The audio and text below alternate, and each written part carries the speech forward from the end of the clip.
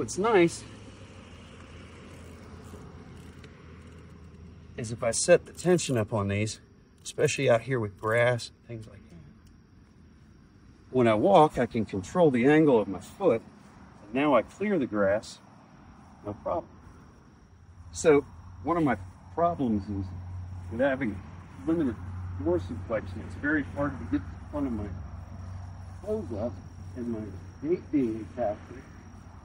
I kind of have to put my foot out at an angle to keep me stable side to side, because I'm a little knock-kneed.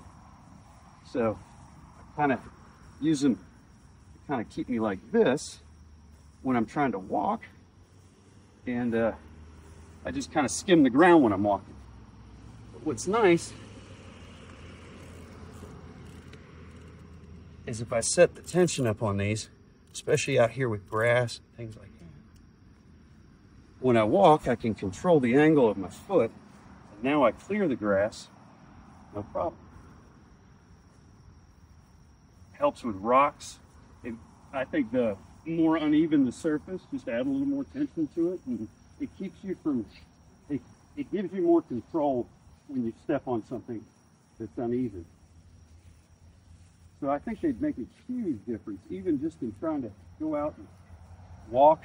You don't trip on things. You don't step on things or have to worry about, and I'm almost looking for a rock right now to step on to kind of show you how the brace reacts when you do it, but you definitely have more control over the angle your foot hits the ground, and it makes it a whole lot easier to walk. You notice my gait's a lot narrower. I don't have to walk real wide-legged, things like that. So